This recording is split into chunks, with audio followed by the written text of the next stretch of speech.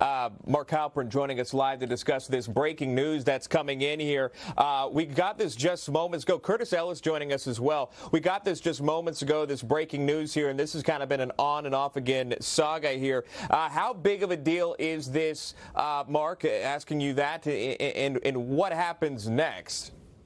Well, the judge who did take this somewhat unusual action of going to the Court of Appeals and saying, look, I know the defendant and the prosecution want to dismiss the case, but I'm not sure that's the right thing to do. That judge now faces a choice of whether to appeal to the full Court of Appeals, so-called en banc, where you have every judge who's part of that Court of Appeals hear the same case. The decision was a 2-to-1 decision. 2 Republican appointees voted to dismiss the case. 1 Barack Obama nominee to the Court of Appeals voted not to dismiss it. So it's possible that the judge, who seemed pretty concerned about the motion to dismiss, it's possible he would appeal to the Court of Appeals. And if he lost there, then there'd be the question of whether or if he won there, rather, be a question of whether the case would go to the Supreme Court. So while it's clearly a big victory for Michael Flynn, this may not be over yet. It may not be over. He can appeal to the Court of Appeals. Curtis Ellis, weigh in on that for me. Yeah, this is pretty ridiculous. I think Judge Emmett Sullivan should be held in contempt of court. That's what he wanted to charge Michael Sullivan with. The prosecutors want to drop the case. The judge suddenly goes rogue and says, well, I don't care what the prosecutors want. I'm going to take control here. This is a great victory by the appeals court, a great victory for Michael Flynn. And I would really like to see somebody slap down this Judge Emmett Sullivan. This is like Les Miserables. This is like the Inspector Javert, who will never give up, just going to pursue Jean Valjean to the end of time over a loaf of bread. I mean, it really shows a disrespect for the separation of powers, and the executive branch has the authority, the sole authority to prosecute. If we start entering into a realm where judges can decide who to prosecute, when to prosecute, how long to prosecute, that's not the American system. This judge really has to get a grip, and somebody's got to discipline this guy. Well, Mark, Curtis brings up an excellent point. Just reading some of this, some of the decision came down to, again, paraphrasing, but the harm that could possibly come to the executive branch's prosecutorial power of what this says if a judge is just not going off of what the DOJ's initial order would be. How damaging would that be? Mark? I mean, Sean, on both sides of this very politically charged case, there are things that are somewhere between unusual and unprecedented that give supporters of each side cause to say, whoa, this is a real problem here. On the side of the people who think Michael Flynn deserves to be served some time, as the district court judge seems to think, they say, wait a minute, why was this case suddenly dropped? Michael Flynn already pled guilty. He was already fired from his job by the president. That seems unusual and unprecedented. As was just pointed out, on the other side, people say, wait a minute, if the prosecution says we want to drop the case, if the defendant says, yes, let's drop the case, how can the third co-equal branch, the judicial branch, say, no, you must continue to prosecute? That, for people on that side of the aisle, doesn't make any sense. Curtis, just looking at... Go ahead. Yeah, let's try this one on for size. Let's say you had a black defendant in the South in the 1950s who they beat a confession out of him. And then the prosecutor decides, well, you know, actually we discovered this guy pleaded guilty because he was beaten into confessing. So we're not going to drop the charges because this is an unfair prosecution. But then the judge comes along and says, I don't care what the prosecutor says. I want to hang the guy.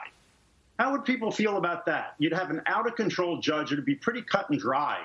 And that's really what we have here. We have an out-of-control judge who will not accept no for an answer. And that's what I was going to ask there, Mark. How much of a mockery, if you will, could one say that is being made of the court system right now when you have judges turning into their own prosecution? Yeah, look, I would add to that parallel. What if the cops who were involved in the investigation were seemingly biased, which is what happened in the case of the lead FBI agent who investigated Michael Flynn and was involved in Mueller's independent counsel investigation? He has shown clear bias against President Trump and the Trump administration in a lot of the private communications of his that have been revealed. So I think that this judge has done something unusual. This is an unusual case. The Court of Appeals has restored something more standard to how these things are supposed to operate. And I believe that if the judge does appeal, that while he might win in the Court of Appeals, I don't think he'd win in the Supreme Court. Curtis Ellis, what are your thoughts? Do we think Judge Sullivan is done? I mean, he's taken it this far. Why not take it all the way?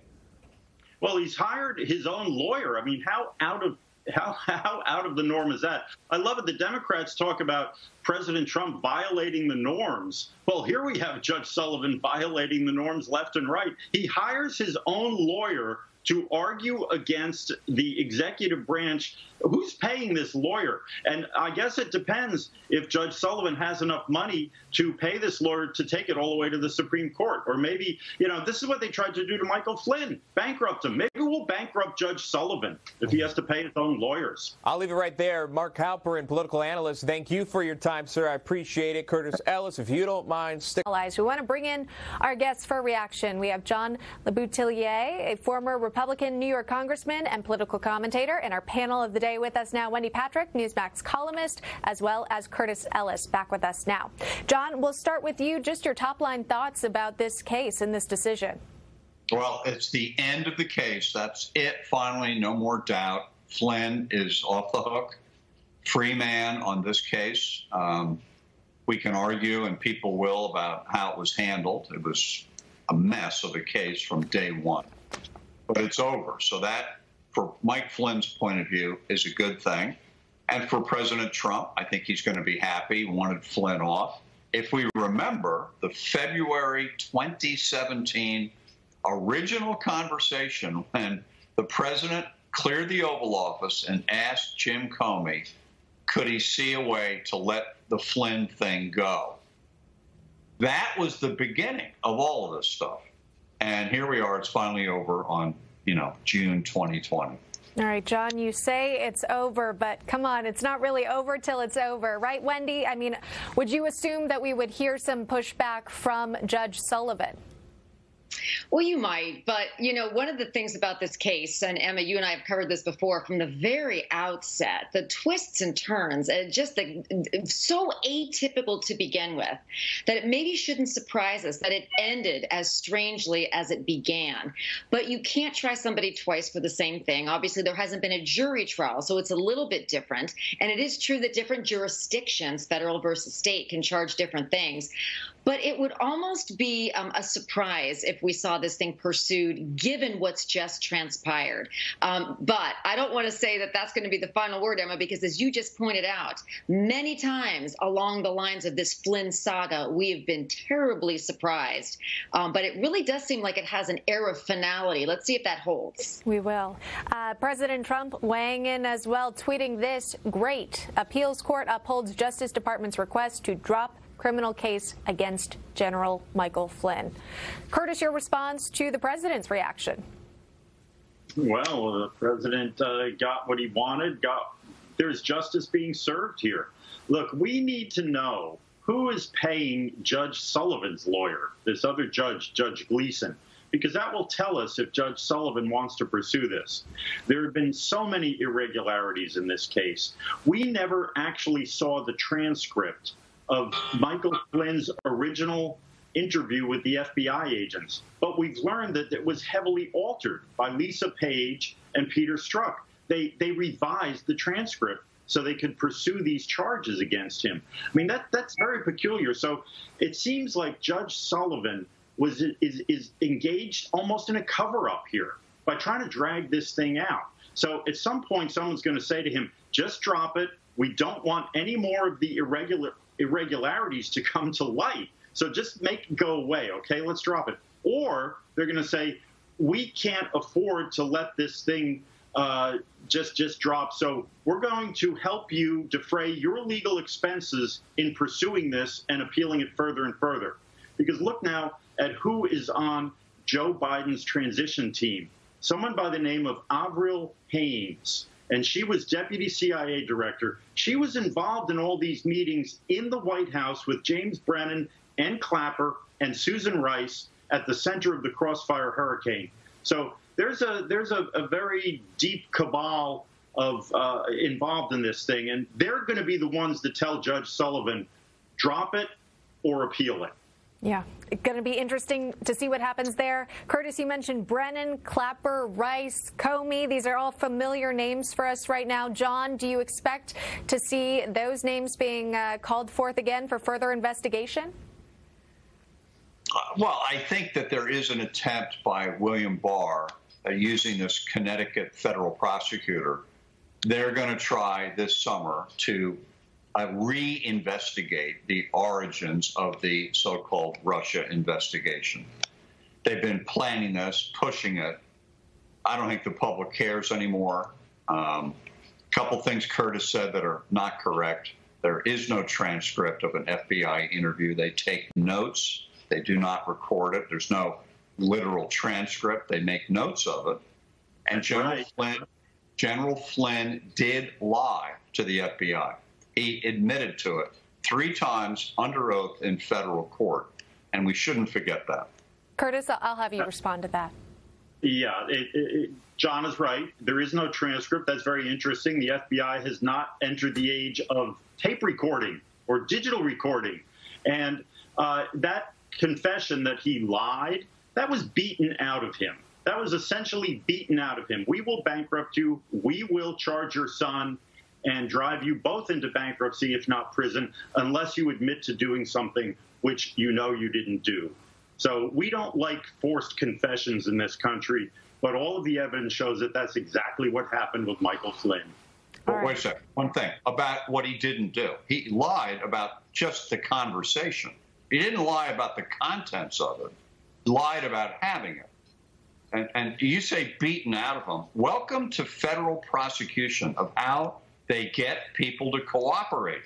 This is done every day, all the time. And there wouldn't have been convictions in the Enron case, for instance, the biggest corporate fraud in American history, if they hadn't pushed these people who are inherently dishonest and lie all the time. If you don't push them, they're going to keep lying. Well, it's funny you mentioned Enron because Andrew Weissman was involved in that as well. He was Mueller's attack dog, and Weissman was slapped down for prosecutorial misconduct. So here we have more prosecutorial misconduct. If Michael Flynn was black and they used these same tactics against him, you would see protests in the street about prosecutorial misconduct, law enforcement misbehavior. All right, all right. We'll stick to this case and the facts as it is now. John LeBoutillier, thank you for coming on today's program. We really appreciate it. Take care. Wendy, I noticed you were just trying to make a point there. I'll let you comment. I was just going to say the whole discussion, excellent debate that I just witnessed, highlights the point that there are so many good people that work in these organizations as well, that we really become overshadowed by ones that are not, by ones that are not on the up and up, that take measures of gaining convictions, for example. Those are the ones that have been highlighted that we don't agree with. There are so many rank and file that are only there to try to do the right thing and make sure that justice is served. I just want to make sure that we temper that conversation with the other side of things. I understand there are 2 sides to every story. Yeah. Okay. If we can, I want to bring in Brett Tolman. He should be joining us soon, a former U.S. attorney. We'll get to him in just a moment. But I do want to have you both react to this breaking news banner that we're receiving right now, that the struck notes actually show that Obama and Biden ordered the Flynn probe here. So perhaps new information in this case as to who knew what and when. Curtis, your thoughts? Yeah, this goes all the way to the top. You don't have a counterintelligence investigation without the approval of the president. And now we see that Biden is involved in this up to his eyeballs. This Avril Haines that I mentioned before, she was worked for Joe Biden at the Foreign Relations Committee, and then she was deputy CIA director. She's got deep ties to Biden, and she was involved in all these meetings about Michael Flynn, about Crossfire Hurricane. So the plot thickens. It's going to be a very interesting election season here. Yeah, very much so. Brett Tolman, I think he's with us now. Brett, your reaction, of course, to learning now that Peter Strzok had this information that the investigation into Michael Flynn could have potentially been ordered by President Barack Obama and Vice President Joe Biden. Well, it certainly does refresh all of our suspicion about this going all the way to the top, and that there were individuals in the White House, and now we know that the president, the vice president, certainly were behind pushing the investigation. The unmasking was part of that effort, and it's a concern that we all had, but now our fears are coming to light. Wendy, your thoughts on potentially, Obama, Biden, this is an election year and Joe Biden is on that ticket. How could this information potentially impact that? You know, we talked about this coming out a couple of weeks ago. There was already some suspicion and some rumblings that this was exactly what happened, that he knew about it, that he was behind it. It didn't seem to gain the kind of traction many people thought that it would back then. It'll be interesting to see if now that he is kind of back on the campaign trail, now that we have actually 3 big debates coming up, is this going to be sensational enough to have him answer to in one of those debates? The answer to that is probably yes. But will it have an impact on the voters? That's really probably the more important question. Will voters at this point care enough about that to actually make it a campaign issue to where they're not going to cast their vote for Joe? I hate to say it, but if you look at the polls today, you wonder what voters are looking at. I can tell you they're looking at the economy, at jobs, at the kind of kitchen table issues that concern the 4 of us as well as our viewers. Whether or not Biden and the president and President Obama being behind this is among them will remain to be seen. Curtis, do you think we'll hear from President Trump in regards to any implications for what Barack Obama and Joe Biden might have known and what they might have encouraged to be found out about Michael Flynn? You bet we will. We certainly will. Look, Joe Biden has been wrong on every issue, and now he's involved in the greatest scandal in American history. Using the instruments of government, using the instruments of our secret police, our intelligence security operatives to interfere in political decisions, basically trying to overthrow the will of the people, overthrow an elected president. And Joe Biden is now up to his eyeballs in this. This is not going to go away. And the Democrats everybody's concerned about police practices and unfair prosecutions and bad use of the prosecutorial powers of the government. Well, we have another example of it here. It's a little different, but we can't have out of control law enforcement, out of control intelligence agencies. These have to be under strict control and respect the rights of all citizens, including candidates for president and the president himself. Perhaps this is what President Trump was referring to when he meant Obamagate. Brett, your final thoughts?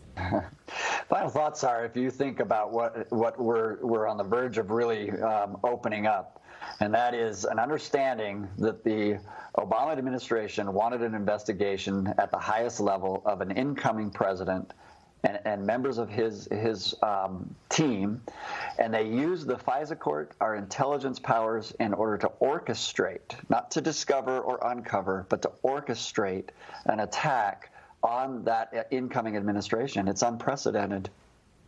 All right, we'll leave it at that for now. Still a lot more to talk about, though. Brett, Wendy, Curtis, thank you. About 11 years before the Civil War began there, and he served in various positions. He was a senator, he was vice president, but he also supported slavery, and this is why these calls for him to be brought down, as we looked live earlier here. And again, there are both sides on this one, that some want him to come down, some do not, but it's already in the process. Wendy. It is already in the process, and thankfully in some jurisdictions it's in the process peacefully and legally, as opposed to vandals tearing down statutes against federal and state law. But the problem remains the same once we take down these statutes, if in fact we do it the right way. What now? Where do they go?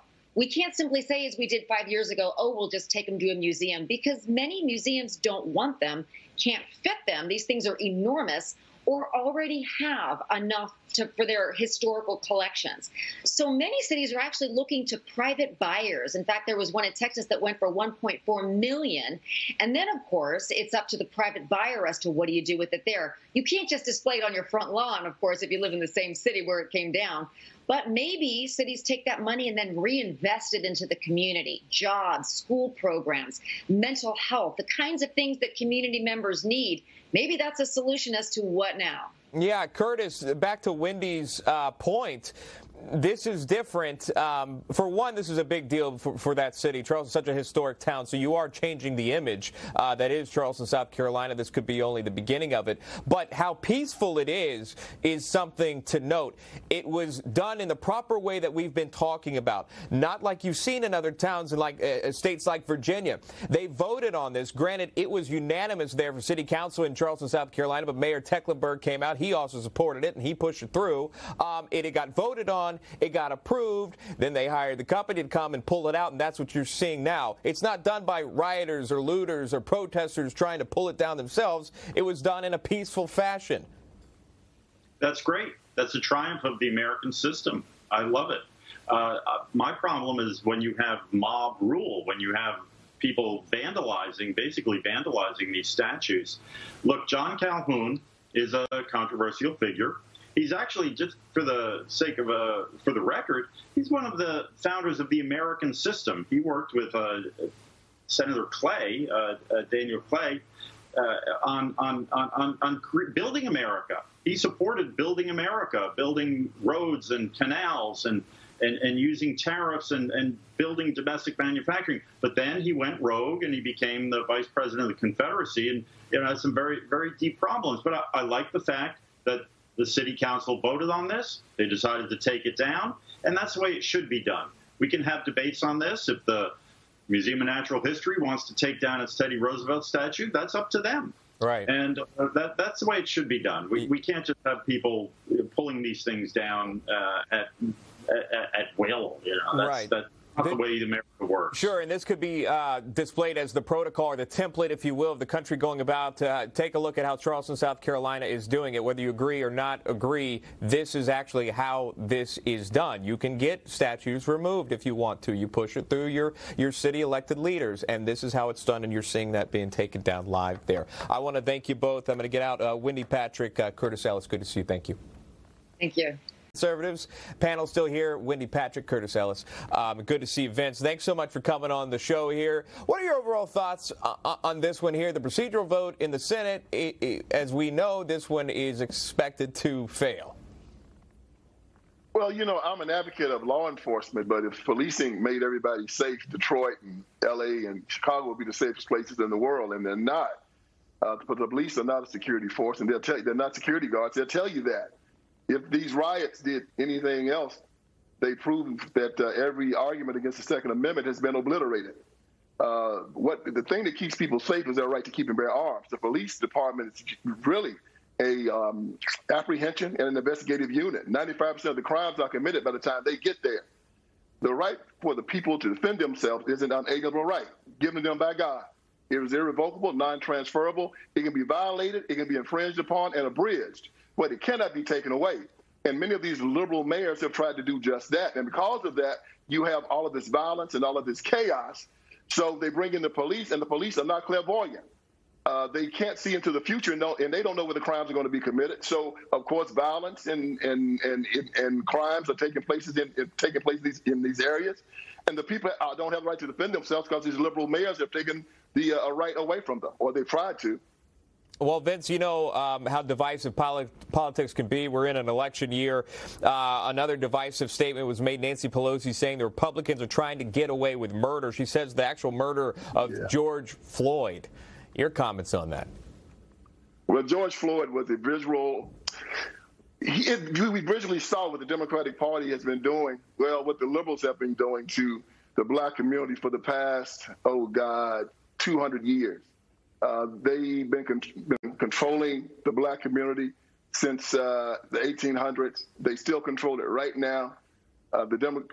These liberals control every drug den, every housing project, every failed school. So when Nancy Pelosi talks about committing murder to the black community, she should look at Planned Parenthood, something that they control. They should look at these inner cities that can have all the murders. This is something that they control. The Democrat Party controls every aspect of the black community, especially the inner city black community, and these liberals control that. Curtis Ellis, weigh in on that for me. Those comments by Nancy Pelosi were just disgusting. There really is no other word for it. Disgusting. To accuse the Republicans of murdering George Floyd. See, this is the type of behavior we don't need in politics. And look at this. The Democrats now don't even want to debate the bill. We have a bill that the Republicans have put forward for police reform to incentivize better practices by the police. Rather than debating it and offering amendments, no, they're just blocking it, obstructing it. This is the same old, same old. See, the Democrats have, unfortunately, really dispensed with the American system of governance. They're doing obstruction. And they talk about abolishing police. They talk about mail-in balloting, which will destroy elections, one after another. And now Nancy Pelosi accusing the Republicans of murder when her own party will not allow debate in the world's greatest deliberative body. I mean, this is just outrageous. They don't like the the Republican senators' bill because it does not offer qualified immunity, right? The Democrats want people to be able to sue policemen if they don't like, if they feel they were mishandled by the police. Well, but at the same time, the Democrats don't want us to be able to sue Nancy Pelosi or sue a mayor of a sanctuary city when we get shot by an illegal alien, right? I mean, so qualified immunity for some, but not for others. Yeah. Wendy, I'm going to carry that point over for you from what Curtis was saying there. If you want changes, make an amendment. Why just block the thing altogether? Yeah, no, that's right. And it's such a productive discussion that we need to have. I mean, when we had this whole defund police movement, what they were really saying is refund police movement, police agencies. In other words, try to look at the allocation of resources and see if that's the smartest use of the money. Where's the money coming from? Where is it going? How is it being spent? Are we having police officers do the job of mental health professionals, of other kind of professionals? Should they be doing the kinds of things they're doing? So it's one of those things that we can come to a lot of common ground if we actually debated it instead of just debunking it. And I do note that Nancy Pelosi's comments were unhelpful, to be gracious, but also obstructionist in terms of why don't we talk about some of these things? We may find out that there's more common ground. In fact, when it comes to the defund, refund, whatever you want to call it, how do we rethink the job of police given some of what we've seen in the last couple of weeks? That would be productive debate. Vince, last question for you. It's been said that folks from the black community cannot be conservatives. This is a taboo topic. Can you respond to that and enlighten us all on that matter, sir? Well, black people are conservative by nature, but what has happened is that the liberals have gotten in and they've told them that they cannot trust other conservatives, so they vote liberal. Now, we have to start showing up and start talking to these people again and letting them know how our policies will assist them. Number one, every American has a right to defend themselves. They talk them into elected officials that are taking their guns and their right to defend themselves away. They say they're being hunted by these people. They say they're being hunted by the police. They say they're being hunted by the gangs. And what are these liberals doing? They're saying, well, give us your guns so that the people that are hunting you can really kill you. Why don't you just be expeditious and blow your own brains out? We have a right to defend ourselves. For years, liberals have decided that whenever a group of black people have come together, that the first thing they must do is disarm them and take away their right to defend themselves. This is why you have the chaos. This is why you have the murder and the crime. People have an unalienable right. It is irrevocable. It is non-transferable. It is unsellable. It is yours to defend yourself, and you should not depend on the police or the government to do it. And when you do depend on them, it does not work. It has never worked. It doesn't work in Detroit. It doesn't work in Chicago. It doesn't work in Memphis. It doesn't work in China. It doesn't work anywhere. It is your right. It is your responsibility. Take it back and tell these liberals that if you're going to take my right to defend myself, you're out. Well said. I'll leave it right there. That is Vince Ellison live for us from Project 21. Appreciate your time. Wendy and Curtis, stick around. More to come on that. Wendy Patrick and Curtis Ellis. Curtis, your thoughts on that? Oh, poor Andrew. He just can't. He's going through withdrawal. You know, he ended his daily press conferences a couple days ago, and he just can't quit it. He's got to get that. Got to get that good airtime back. He just can't quit it. You tell people in Alabama, you give them another reason not to come to New York, it's going to be like, well, I really didn't want to go there anyway. So And it's going to be interesting to see how he does these quarantines. I have a feeling it's not going to happen in any strict way. Look, at some point, you have to admit that Andrew Cuomo has been wrong on everything.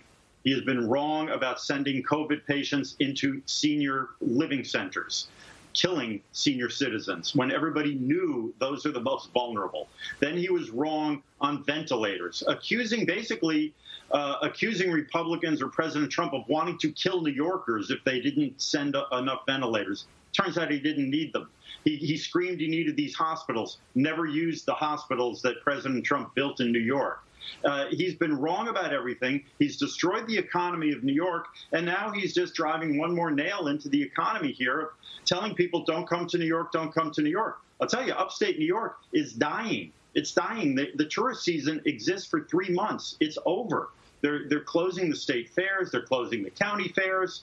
Andrew Cuomo is not very popular in upstate New York, and there's a cult of worship in New York City, but he's been wrong about everything, and now he's coming off a bit like the rooster that takes credit for making the sun rise. Yeah.